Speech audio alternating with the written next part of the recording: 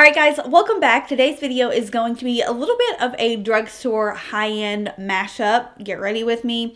I went to Walmart, picked up a few new drugstore items. So we've got new drugstore, old drugstore, new high-end, and old high-end. Just kind of like a mix of everything. It's a really big snow day today. Well, really big. It's really big for Tennessee. We literally get like 2 inches of snow. Everybody starts freaking out. So I created kind of like this winter fresh look, very simple, minimal. Anybody can recreate it. And you guys have been saying you love the talk throughs, so we're doing another talk through today. Again, let me know how you like these. If you ever want me to go back to just doing voiceovers, I can totally do that.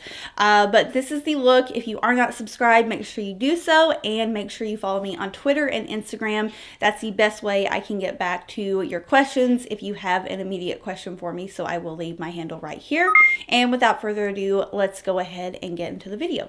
Alright guys, coming at you today with a mixture of high-end and also drugstore. The reason I was inspired to do this is because I was at Walmart the other day and I picked up the Maybelline Matte and Poreless Fit Me Foundation. I saw Elena Davison use this in a video recently and it looked really good on her.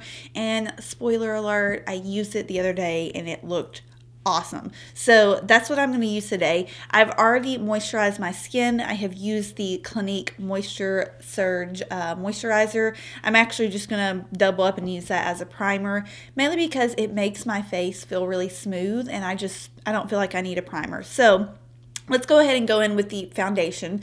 Now, I bought the wrong shade. The first shade I got was 110 and it was like one of the lightest colors and I looked really pale. So I went back and I got 118 light beige, and I think this is going to be a perfect match for me.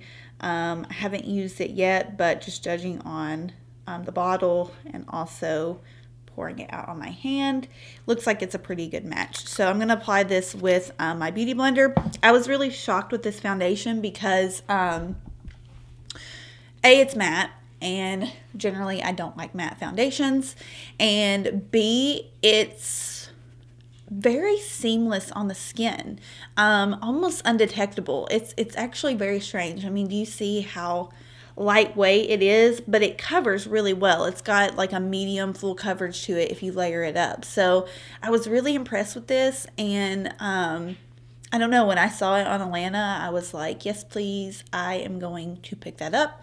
It was only like $6, so very affordable.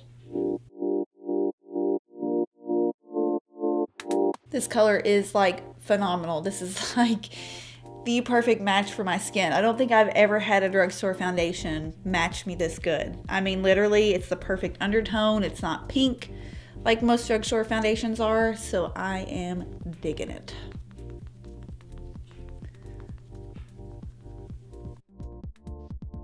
For concealer, if you remember my last video, I said I was going to go pick up the Maybelline Instant Age Rewind since none of my concealers match me right now, so that's exactly what I did. I got it in the shade Fair, and this is just like, if I could pick one drugstore product that I always go back to, I mean, there are very rare occasions that I will just say like, hey, I want to go to the drugstore and get a product. This is one of them. I have been using this for years, and it just still to this day is honestly one of the best concealer formulas, even compared to high-end. So absolutely love it. I'm just going to apply that all over. Again, it's like the perfect color for my skin tone right now. I am like winning with these shade ranges from the drugstore, so I'm very shocked right now. It's a snow day in Tennessee, Saturday, and we've probably gotten maybe an inch of snow, and everybody acts like it's a snow apocalypse. If you live anywhere in the South pretty much and you get snow, people freak. Or like all of our grocery stores were out of milk and bread. I went yesterday just to kind of get a few things, just because I like to stock up in general, not because it was snowing, and I literally got the last pack of chicken. There was no more chicken left. Like chicken breasts, and I'm just like, good Lord, like this is gonna melt probably by tomorrow, but people absolutely freak out. And I know those of you who live in Michigan and Wisconsin, you were like, what a bunch of idiots. All of the schools were called off, and I know if you live, up north, you guys go to school in like 5 feet of snow. So it's pretty hilarious. Doesn't this look good? I mean, I'm just like, you know, you guys know I hate on a lot of drugstore products. My channel has never been centrally focused around drugstore products, and it really, every time I do a video, it really pains me to even buy them, because I'll buy, you know, 5 things and I've already spent like 60 bucks. So this is actually a positive experience though.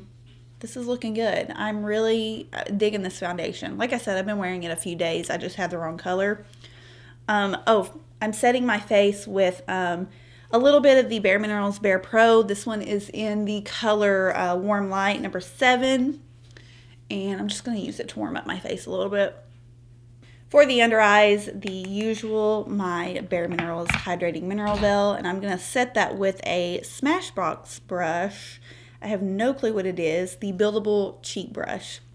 Since it's snowing out right now, I'm getting wonderful, like, light glares. I barely have my ring light on right now, and I love it. I love when I can get some good natural light coming in. I'm going to take the doggos out after I'm done filming and let them play in the snow. They really love getting down there and just kind of like running circles in it. So look forward to that on Instagram stories. If you don't follow me on Instagram stories, my dogs are literally 90% of my Instagram stories. Then the other 10% is me talking about like pop culture or Netflix shows. You know, just having a good time. To bronze, I'm going to take this bronzer, which I have not used in ages. It is the Too Faced Sweethearts bronzer. Forever I wanted this, and then I bought it, and I hardly ever use it. I don't know why. It's a nice bronzer, but I just never reach for it. Oh, it's kind of streaky on this side, isn't it? Do you guys always have that one side where your bronzer tends to streak more than the other? I feel like for me, it's always this side. I don't know why.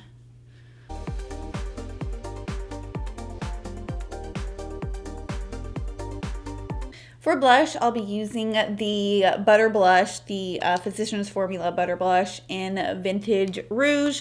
This is kind of just like a natural pink color, not too overwhelming. You guys know, recently I've been keeping it very light on the blushes. Oh God, these smell so good. I forgot. Oh, literally makes you feel like you are in the Bahamas. So I'm pretty matte right now. I definitely want to glow up my skin a bit. So I hate to reach for this, but I just saw it in my collection, and I definitely have not given it the love that it deserves. And it's from the MAC holiday collection from, gosh, I don't know if this was this past year or the year before. I think this is from the year before. But it's the Nutcracker Sweet Peach Compact, and this highlighter in here is stunning, and I hardly ever use it. I paid full price for this, which was hard to do because I get a pro discount with MAC, but most of their holiday collection they won't apply your pro discount to. So paid full price for this, and I just have not used it enough.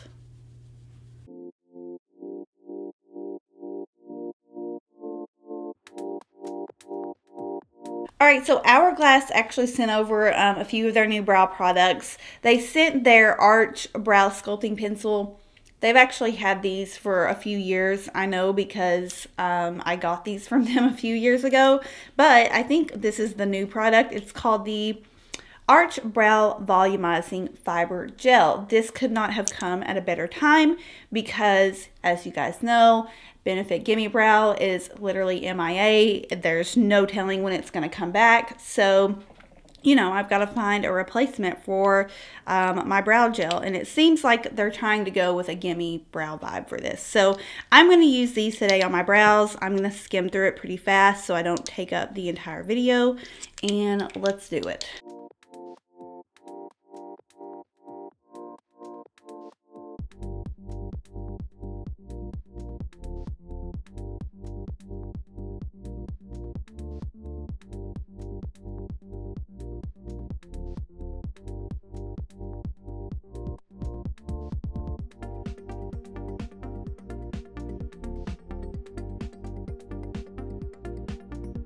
Okay, so I actually quite like the way my brows turned out. That is a perfect color for my brows. If you're wondering, the shade I used was Soft Brunette in the pencil. Now, they sent me a few shades in the volumizing fiber gel. They sent soft brown, warm blonde, and the clear. I think I'm going to go ahead and use the soft brown because I looked at these off camera and it seemed like this one probably will match me the best. And let's see how this does. It's got an interesting wand on it. Do you guys see that? How it kind of like petals out at the end?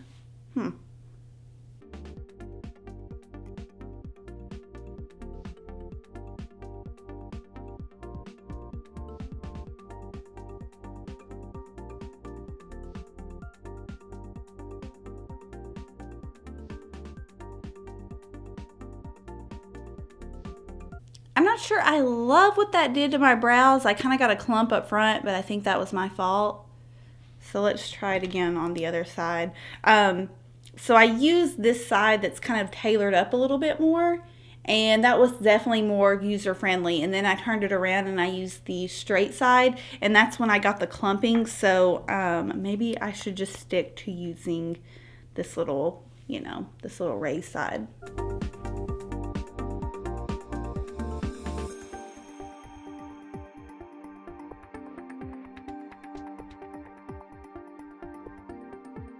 Okay, pretty interesting. The color selection was amazing. I mean, this matches my brows perfectly.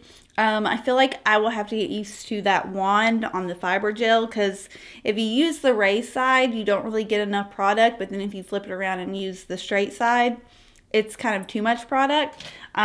So yeah, I'm gonna have to play with that a little bit more. Okay, so I had some people ask if I could use the Persona Cosmetics palette a little bit more, and I agree. I have not shown this much love since I got it. It came out over a year ago. So I'm going to use that today. We're probably going to do a pretty subtle look just because I have a particular lip color I want to wear, and I feel like it's nice and dainty and I don't want to overdo the eyes. So I'm going to take Humble, which is the matte kind of peach shade in here, and I'm just going to brush that all over my lids for a base shade.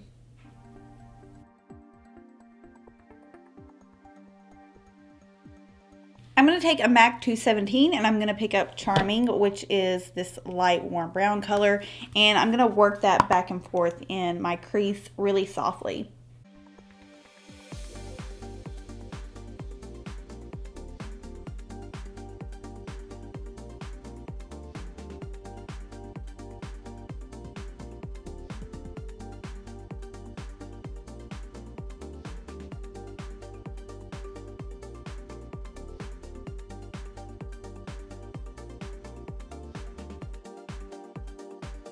Okay, so as you can tell, I've kind of cut out my crease a little bit more defined than what I normally would, and I've left this space here blank. So what I'm going to do is I'm going to take Sassy, which is the shimmery kind of white pale champagne color. I'm going to pick that up on a MAC 242 brush, and I'm just going to fill in the space that I left blank here.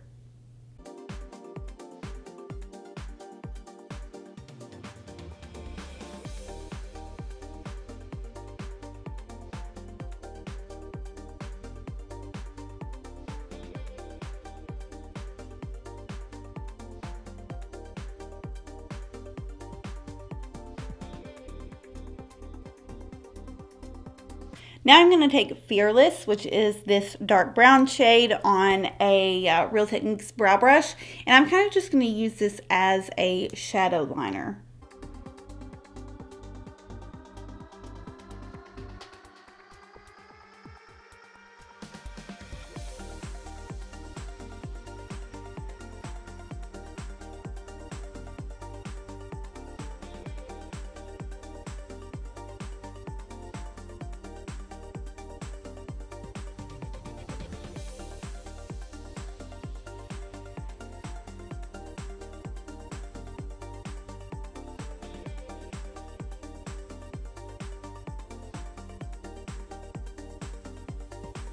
So this is pretty much all I'm going to do with the eyes. Very clean, very simple. But I do want to try this new mascara from Maybelline. This is the Total Temptation mascara. I got mine in the shade brown black or black brown, mainly because for my daily wear mascaras, I kind of like a little bit more of a brown tint. Saw Alana Davidson use this as well, and also Jamie Page Beauty. I think they did a collab together, and I saw them both use this, and I was like, okay, that makes their lashes look freaking awesome, so I'm gonna try it.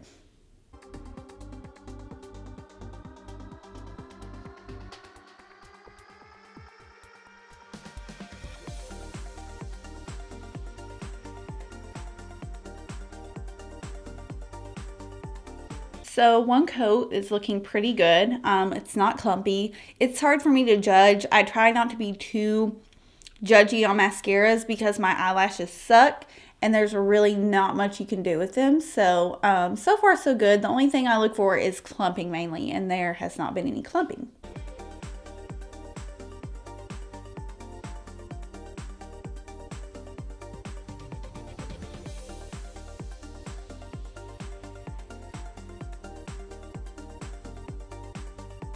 I'm going to pop a little bit of this sassy color on my inner corner.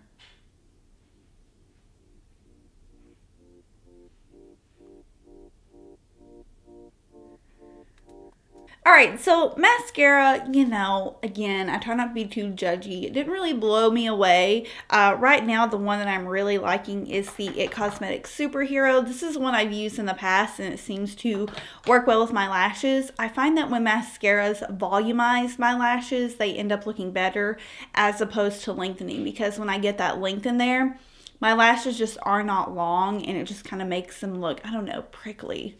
Okay, so this could quite possibly be what I'm most excited for. As I was picking up the Maybelline mascara and foundation, I also saw right beside my favorite Maybelline Baby Lips color. So my favorite Maybelline Baby Lips color, this is the Maybelline Baby Lips Color Balm, but my favorite color is this Toasted Taupe color. I use it like almost every single day, but I saw right beside it, there was a shade called Blush Burst, and I have not seen this in my stores. Normally it goes from the nude all the way up to kind of like a bright coral color, so when I saw that, I really was anxious to try it because I just love the formula of these. So I'm going to pair it with my Charlotte Tilbury Lip Cheat and Pillow Talk, and then we're going to pop this on the top and see how gorgeous it is. I have a feeling it's going to be so, so pretty.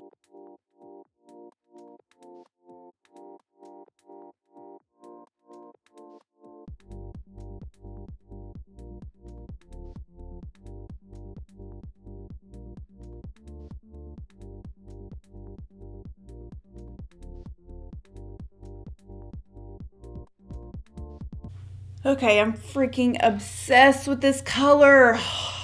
Okay, more obsessed than what I thought I was going to be. I am not normally a fan of pinks, but I don't know what Maybelline has done with this formula.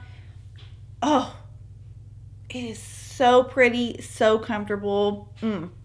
I love me like. Alright guys, so this is the final look. Let me know if you enjoyed the drugstore high-end mashup videos. I really had a great time using this. I feel like I found a couple of new drugstore staples. That foundation is really nice. This Baby Lips and Blush Burst, oh my gosh, super pretty. I absolutely love these. These are like one of my favorite drugstore lip products. So let me know if you enjoyed the look. If you have any questions, feel free to leave them down below, and I will see you guys in my next video. Bye.